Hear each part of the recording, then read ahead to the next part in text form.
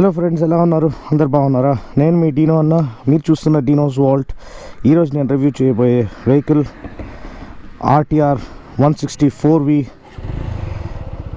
ABS model. So దీని గురించిన పూర్తి వివరాలు నేను ఈ వీడియోలో ఇవ్వబోతున్నాను. స్టార్ట్ చేసేద్దాము.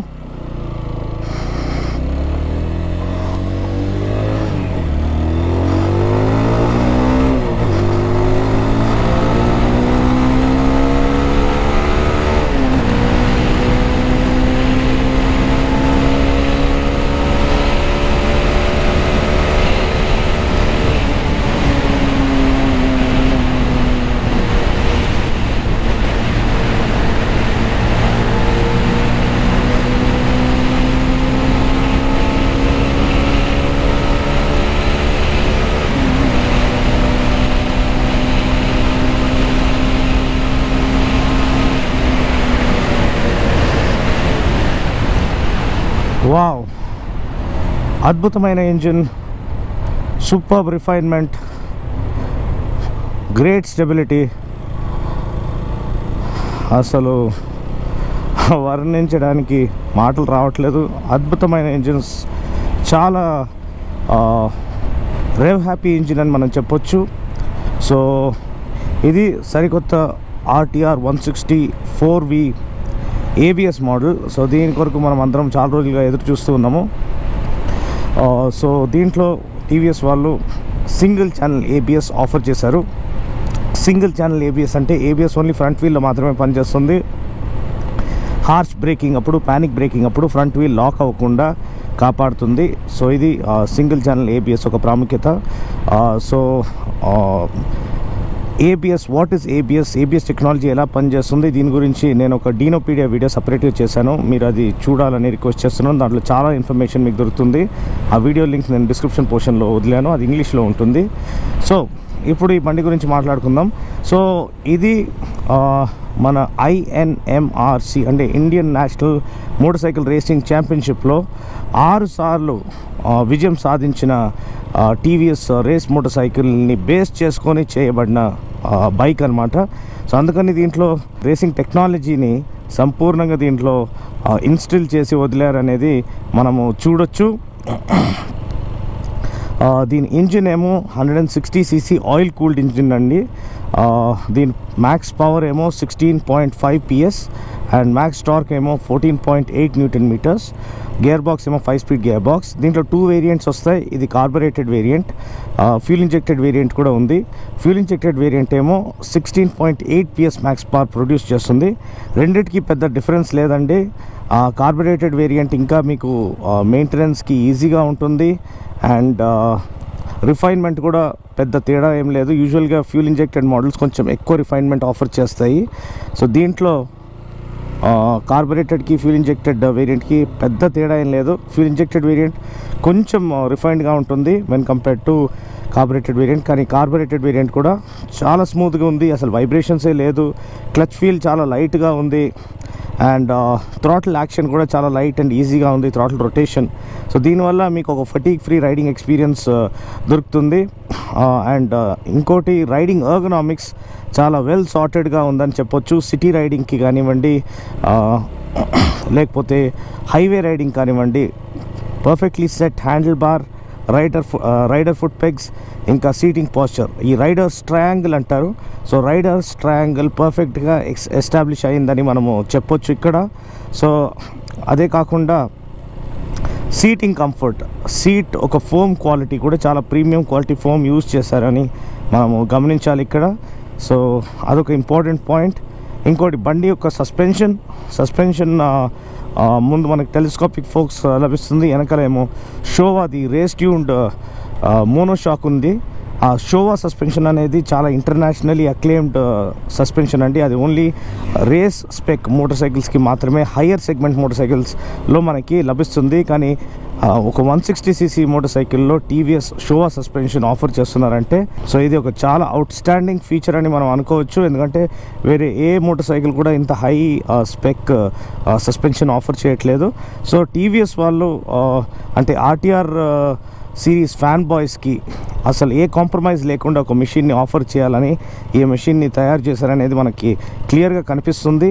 ఎందుకంటే బండి రిఫైన్మెంట్ కానివ్వండి, పవర్ కానివ్వండి, టార్క్ కానివ్వండి, బ్రేకింగ్ కానివ్వండి, సస్పెన్షన్ కానివ్వండి, కంఫర్ట్ కానివ్వండి, ఎవ్రీథింగ్ కూడా ఇది టాప్ నాచ్ అని మనము చెప్పొచ్చు. దీని గురించి కొన్ని వివరాలు మనం ఇప్పుడు కొద్దిసేపట్లో జస్ట్ ఆగి మీకు క్విక్ ఓవర్ వ్యూ ఇస్తానండి. ఆల్రెడీ దీని గురించిన బ్రేకింగ్ టెస్ట్ నేను ఇంగ్లీష్ రివ్యూలో చేశాను, మీరు దాంట్లో చూసుకోవచ్చు. బ్రేకింగ్ కూడా చాలా ఇంప్రెసివ్గా ఉంది. ఫ్యూ సెకండ్స్లో బండి ఆగిపోతుంది. అండ్ బ్రేకింగ్ టెక్నిక్ గురించి కొన్ని టిప్స్ మీకు షేర్ చేయాలి అనుకుంటున్నాను నేను. ఇంకోటి ముఖ్యమైన విషయం, బండి ఒక ఎగ్జాస్ట్ నోట్ అండి.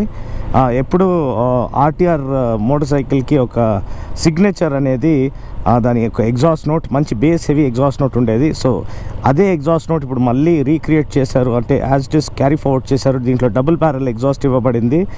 దీన్ని పర్టికులర్గా సౌండ్ ఇంజనీర్ చేసి ఆ ఒక base heavy sporty exhaust note రావాలని ప్రయత్నం చేశారు టీవీఎస్.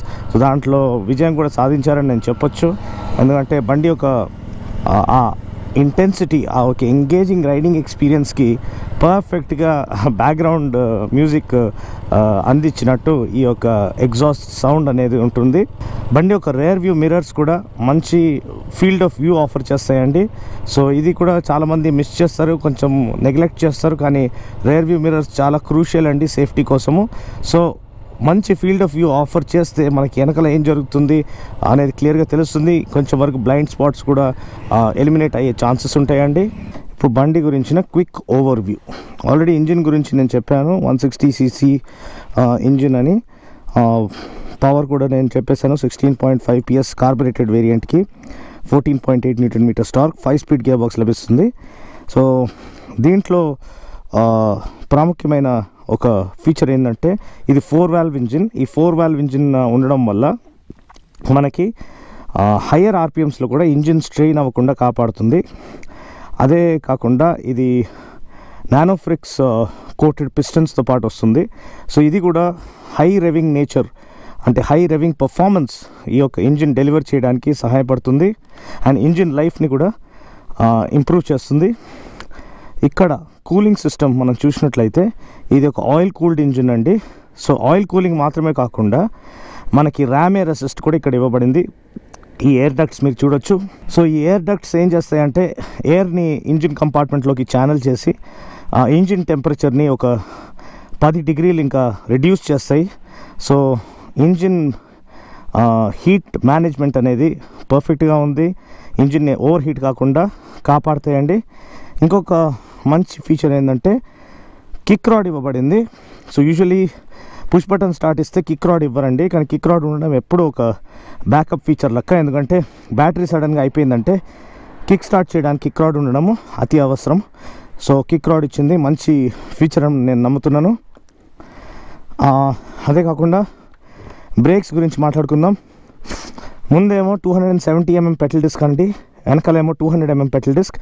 సో పెటల్ డిస్క్కి నార్మల్ డిస్క్కి వ్యత్యాసం ఏంటంటే పెటల్ డిస్క్ నార్మల్ డిస్క్ కంటే బెటర్ హీట్ డిసిపేషన్ ఆఫర్ చేస్తాయి. So as a result breaking performance అని బెటర్గా ఉంటుంది. అదే కాకుండా సస్పెన్షన్ చూసినట్లయితే మనకి ఫోక్ ప్రొటెక్టర్స్ ఇవ్వబడ్డాయి. సో ఇది కూడా ఒక మంచి ఫీచర్. సో బండి ఒక ఫ్రంట్ ఎండ్ ఫీల్ చాలా కాన్ఫిడెంట్గా ఉంది ఈ టెలిస్కోపిక్ సస్పెన్షన్ ద్వారా. సో ఇది 33 mm ఫోక్సా లేకపోతే 37 mm ఫోక్సా తెలియదండి, కానీ బండి ఒక ఫ్రంట్ ఎండ్ ఫీల్ చాలా షూర్ ఫుటెడ్గా చాలా కాన్ఫిడెంట్గా ఉంది. సో డాంపింగ్ కూడా పర్ఫెక్ట్గా ఉందని చెప్పొచ్చు. టైర్స్ చూసినట్లయితే మనకి వెనకాల 130 సెక్షన్ టైర్ లభిస్తుంది. ఇది టీవీఎస్ రెమోరా టైర్స్ అండి. సో ఇది మంచి లైఫ్ స్పాన్ ఆఫర్ చేస్తాయి, మంచి రోడ్ గ్రిప్ కూడా ఆఫర్ చేస్తుంది. రీప్లేస్మెంట్ కాస్ట్ కూడా తక్కువ. కానీ మీకు పిరేలి టైర్స్ ఆప్షన్గా అవైలబుల్గా ఉన్నాయి. సో మీరు రెగ్యులర్గా ట్రాక్ డేస్కి వెళ్ళేవారంటే లేకపోతే షార్పర్ లీన్ యాంగిల్స్ ట్రై చేసేవారంటే పిరేలి టైర్స్ యూజ్ చేయడం బెటరు. కానీ దాంట్లో ఉన్న ప్రాబ్లం ఏంటంటే అది రీప్లేస్మెంట్ కాస్ట్ చాలా హై అండ్ రెగ్యులర్ సిటీ కండిషన్స్లో టైర్ ఒక లైఫ్ స్పాన్ తక్కువ ఉంటుందండి. సో నా సజెషన్ సిటీలో నడిపించినట్లయితే మీరు టీవీఎస్ టైర్సే యూజ్ చేయండి. మీరు రెగ్యులర్గా ట్రాక్ డేస్కి వెళ్తారు, షార్పర్ లీన్ యాంగిల్స్ ట్రై చేస్తారంటే మీరు పిరేలి టైర్స్ వాడుకోవచ్చు. సో సీట్ ఫోమ్ నేను చెప్పినట్టు మంచి ఫోమ్ క్వాలిటీ యూజ్ చేయబడింది. స్పేస్ కూడా రీజనబుల్లీ గుడ్ స్పేస్ అని చెప్పొచ్చు. రైడర్కి ఎక్కువ స్పేస్ ఇవ్వబడింది ఫ్రంట్ బ్యాక్ మూవ్ అవ్వడానికి. పిలియన్కి కొంచెం తక్కువ స్పేస్ అని చెప్పొచ్చు, కానీ ఈ సింగిల్ పీస్ సీట్ లేఅవుట్ కాబట్టి అందరు ఒక ఫ్యామిలీ బైక్గా కూడా ఇది యూజ్ అవుతుంది. ఆఫ్సెట్ ఫ్యూయల్ లిడ్ కూడా ఒక మంచి డిజైన్ ఎలిమెంట్గా నాకు అనిపించింది. ఓవరాల్ డిజైన్ చూసినట్లయితే ద డ్రాకెన్ కాన్సెప్ట్ ఆటో ఎక్స్పో 2014లో ఒక కాన్సెప్ట్ని డిస్ప్లే చేశారు. సేమ్ అదే కాన్సెప్ట్ని బేస్ చేసుకొని ఏదైతే RTR 200 రిలీజ్ చేశారో అదే డిజైన్తో RTR 160 రిలీజ్ చేశారు. సో ఇది సెగ్మెంట్లోనే మంచి radical contemporary sporty styling offer చేస్తుంది, ఒక ఫ్రెష్ స్టైలింగ్ ఆఫర్ చేస్తుందని నేను నమ్ముతున్నాను. One of the best looking bikes in the segment అని మనం చెప్పొచ్చు. అదే కాకుండా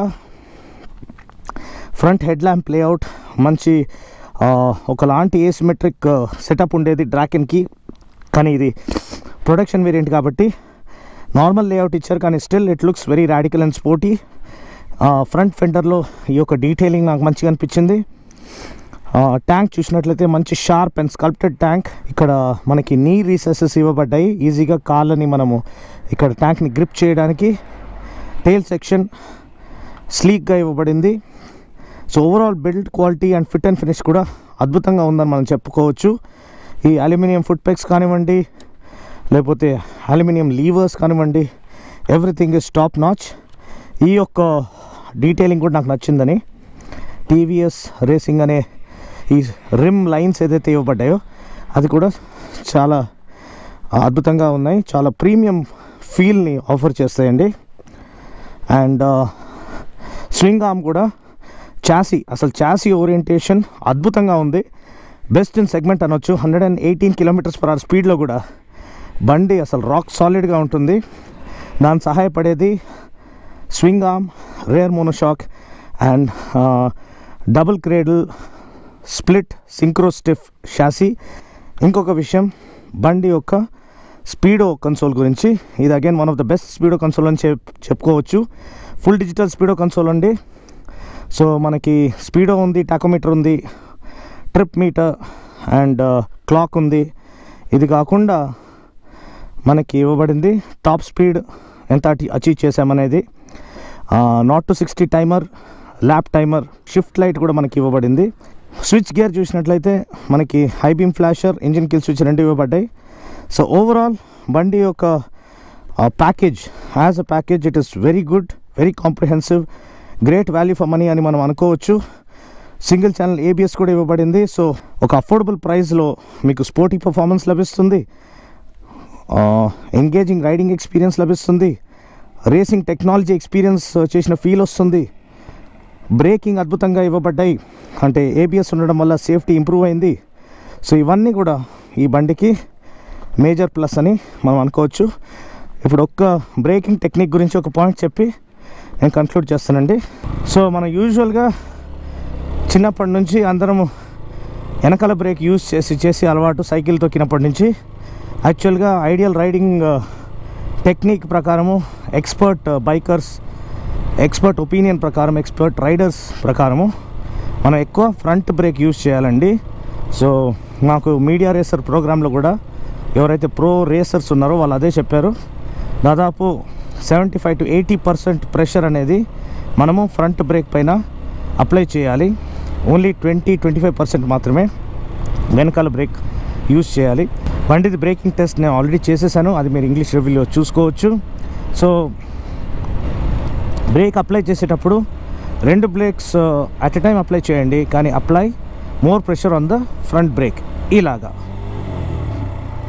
సో దీన్ని చేయడం వల్ల మీరు సడన్గా ప్యానిక్ బ్రేకింగ్ చేసినప్పుడు కూడా మీకు ఆ కాన్ఫిడెన్స్ ఉంటుంది, కరెక్ట్ బ్రేక్ ఫీల్, ఆ టైర్ సర్ఫేస్ని గ్రిప్ చేయడం మీకు తెలుస్తుంది. సో ఎంత బ్రేకింగ్ ప్రెషర్ అప్లై చేయాలో మీకు అర్థమవుతుంది.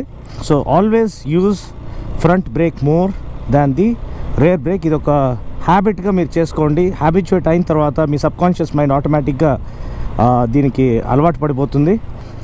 సో ఇది ఈరోజు RTR 160 ABS 4V గురించిన రివ్యూ.